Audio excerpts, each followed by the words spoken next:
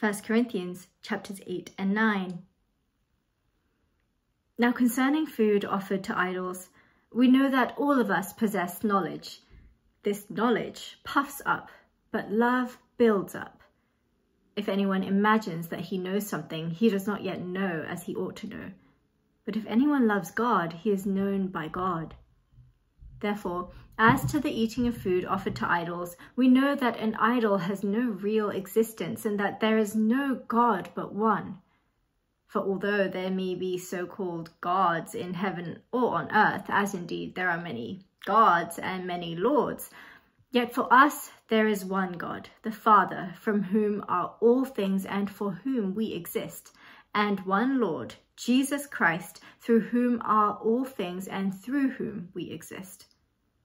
However, not all possess this knowledge, but some, through former association with idols, eat food as really offered to an idol, and their conscience, being weak, is defiled. Food will not commend us to God. We are no worse off if we do not eat, and no better off if we do. But take care that this right of yours does not somehow become a stumbling block to the weak. For if anyone sees you who have knowledge eating in an idol's temple, will he not be encouraged, if his conscience is weak, to eat food offered to idols? And so, by your knowledge, this weak person is destroyed, the brother for whom Christ died. Thus, sinning against your brothers and wounding their conscience when it is weak, you sin against Christ. Therefore, if food makes my brother stumble, I will never eat meat, lest I make my brother stumble. Am I not free? Am I not an apostle? Have I not seen Jesus our Lord? Are not you my workmanship in the Lord? If to others I am not an apostle, at least I am to you, for you are the seal of my apostleship in the Lord. This is my defense to those who would examine me. Do we not have the right to eat and drink? Do we not have the right to take along a believing wife, as do the other apostles and the brothers of the Lord and Cephas? Or is it only Barnabas and I who have no right to refrain from working for a living? Who serves as a soldier at his own expense? Who plants a vineyard without eating any of its fruit? Or who tends a flock without getting some of the milk? Do I say these on human authority? Does not the law say the same? For it is written in the law of Moses, you shall not muzzle an ox when it treads out the grain. Is it for oxen that God is concerned?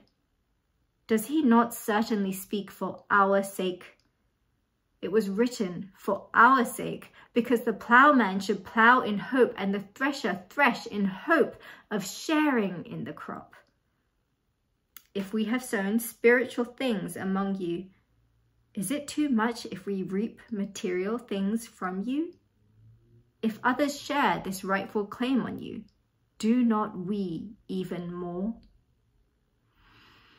Nevertheless, we have not made use of this right, but we endure anything rather than put an obstacle in the way of the gospel of Christ.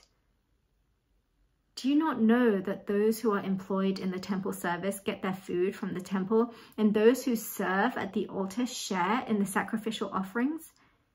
In the same way, the Lord commanded that those who proclaim the gospel should get their living by the gospel. But I have made no use of any of these rights, nor am I writing these things to secure any such provision. For I would rather die than have anyone deprive me of my grounds for boasting. For if I preach the gospel, that gives me no ground for boasting. For necessity is laid upon me. Woe to me if I do not preach the gospel. For if I do this of my own will, I have a reward. But if not of my own will, I am still entrusted with a stewardship. What then is my reward? That in my preaching I may present the gospel free of charge, so as not to make full use of my right in the gospel. For though I am free from all, I have made myself a servant to all, that I might win more of them. To the Jews I became as a Jew in order to win Jews. To those under the law I became as one under the law, though not being myself under the law, that I might win those under the law. To those outside the law I became as one outside the law, not being outside the law of God, but under the law of Christ, that I might win those outside the law.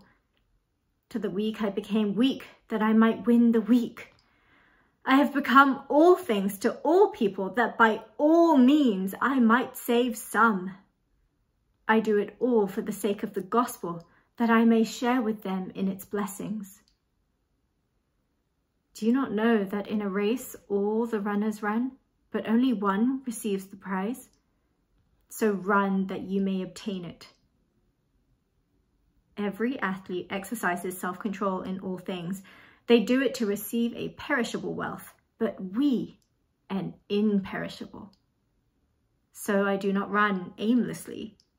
I do not box as one beating the air, but I discipline my body and keep it under control, lest after preaching to others, I myself should be disqualified.